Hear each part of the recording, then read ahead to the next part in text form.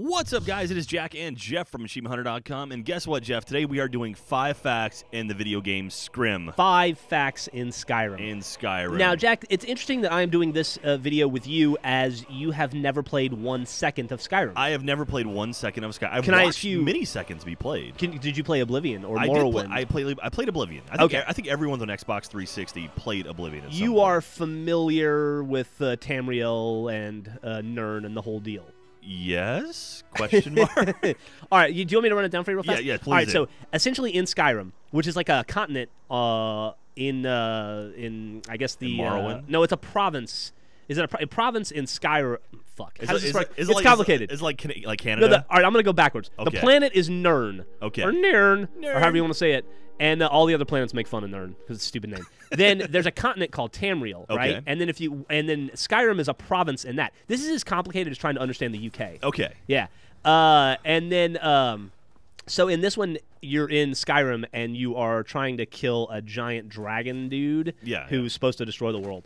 Oh, and okay. It's pretty typical fucking knight and dragon fare, pretty fantasy fare, as it were, but a fantastic game. No, it's a beautiful game, and beautiful. I know there's so much stuff you can do, and I know like Michael has children now somehow. Yeah, that's terrible, right? That is very. There was a mix-up at the adoption agency, and due to some DLC, Michael has been allowed to be in charge of children, which is very very scary. Yeah, that's terrifying. But hey, we have 5 facts, Jeff.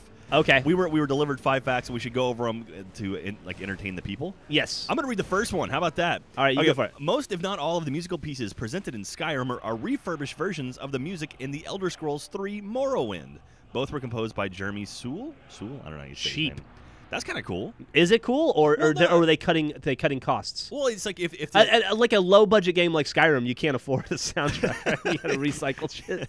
Well, no, it's like an homage as opposed to recycling. It was an homage to saving money.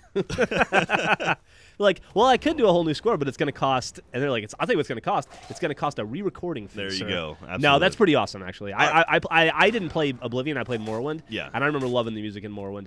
And not like I want to marry it, but like, it was good. It was good atmospheric music. Well, it's always cool to hear like the same kind of themes. You get that instant familiarity. Yeah, exactly. That's, it's like, I remember this. That's pretty cool. All right, number 2. The guards will often say, "Let me guess, somebody stole your sweet roll" to the player. Oh, they do say that a lot. The stolen sweet roll has been a running gag throughout the Bethesda Softworks game since Morrowind. So that's another running gag in the Morrowind series. I like the running gags. Morrowind, however you want to say. Dude, somebody must hate fucking, what was it, sweet bread?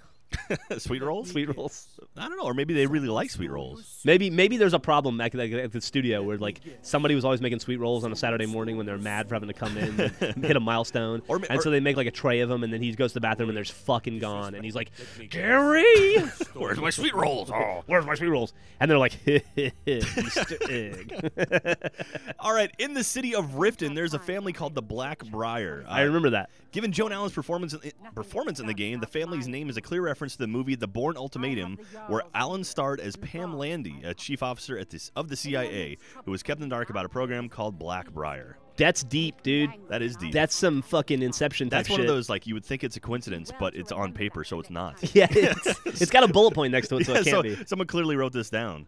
Man, all right, let's go on number 4. I'll let you pronounce that name. High Jeff. Rothgar. High Rothgar? Yeah. Is that Rothgar? Like, is he related to Tim Rothgar? Yes, he is. They're cousins. Mr. White or whoever. Yes. Mr. Orange. Which one was Tim Roth? He was Mr. Pink. Pink. Pink was Steve Buscemi. Buscemi. And then he was Mr. White was Michael Madsen. Yes. Mr. Brown. Was he Mr. Brown? I think he was Mr. Orange. I think you're right. He was Mr. Orange. Yeah. Anyway, Tim Roth is possibly named after the 6th century Danish king. Rogar, who sounds like Mogar, but Mogar. was not as successful or famous as Mogar. No. The name has appeared in a few Anglo-Saxon epics, including Beowulf. One of the names of King King Rogar. Rogar was also known as Rogar. Was Ro. Ro in Skyrim is one of the second words you learn in the Dragon Shout, an unrelenting force acquired by one of the monks at Rogar. Hi, Rogar. I have no idea what I just read. You sound as confident as a 10th grader reading a book report to the class right now. That was fantastic. If you would have been like, this is my impression of you. The name appeared in a few Anglo-Saxon epics, including Beowulf. I hope. Okay, so Franco's cutting this thing. I hope he puts King Hrogar or whatever on like this. Did you? There's a letter there that's not Hrogar. English. It's an icon. It's a guy holding his hand above his head. There are some characters that I do not recognize. Exactly. I'm supposed to pronounce that. Can I ask you a question? What's that? Did you ever read Beowulf? I did read Beowulf. Did you ever read Grendel? That was no Fantastic No. book. You should check it out if you get a chance. I know. Well, given maybe you should practice on easier. My daughter has these things called like the readers, and they have a number like levels 1 through 5. Yeah. And as you learn to read, you advance in the levels. If you want, I can slip you some 3s. That'd be great. Yeah, and then It'd help when me you get increase- when you get up to maybe like step 6, maybe a 6 could be Grendel for you. Okay. All right. Let's finish this up. How about number 5? Max von Sydow and Christopher Plummer, the voice actors of Esbern and what is that? Arngeir, respectively, were both nominated for Best Supporting Actor in 2012. Plummer came out as the award winner. Christopher Plummer, he's an awesome actor. Plummer man. jammed it in his fucking face. He's like, take that side out. Go cry now. See, he rhymed. That's acting. He won that for I believe The Beginners, actually, the Ewan McGregor movie. Yeah. Or was it for that, or was it for the Girl with the Dragon Tattoo? It was not the Girl with the Dragon Tattoo. Okay, so it must have. I think it was The Beginners Yeah. when he played an old gay dude that came out after his wife Dude, died. there was some nudity in Girl with the Dragon Tattoo, There though. was a lot. What's that girl's name?